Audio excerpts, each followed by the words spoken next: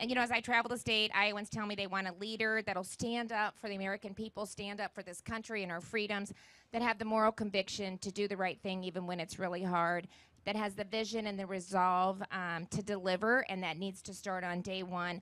And most importantly, they usually end with saying, we need somebody that can win. So tell us why you are that person. Our country is just broken right now. I see it in a way that the needs that it has economically, my background is suited for. I really see things financially out of two lenses. I'm a pastor and a CEO of an investment bank, and we are so broken in both of these areas.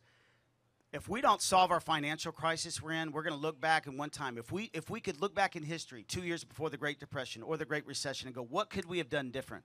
We're in that moment, and now it's time to use wisdom. This is what I believe. Something's coming that we're not prepared for.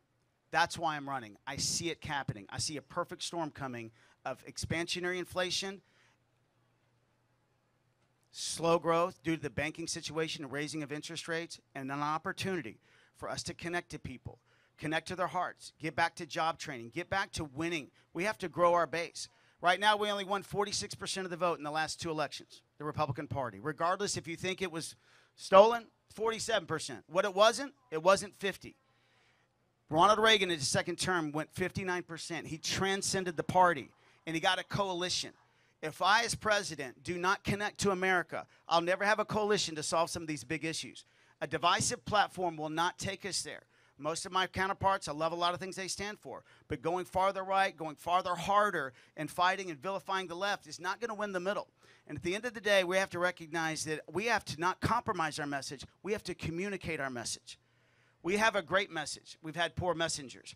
And we have a great message of a small government, freedom, liberty that matters. I will carry that message as president. I will make sure that everybody in America, whether you're from rural America, suburbs, or urban America, regardless of your race or regardless of your age, that you feel like this one thing will be there in your life.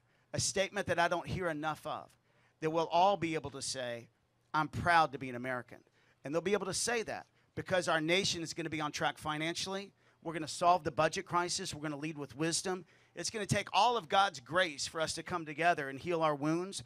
But in Ecclesiastes, the Bible says this: there's a time for war and a time for peace. It is a time for us to connect to each other, build up, and solve these problems. I will lead as president our country to do that. And when we're strong here domestically, financially, and together, there will be nothing that can stop us. Abraham Lincoln said it this way. He said, if America is ever destroyed, it will not be from the outside. If we falter and lose our freedoms and stumble, it will be because we destroyed ourselves. We're at a precipice of pulling ourselves apart.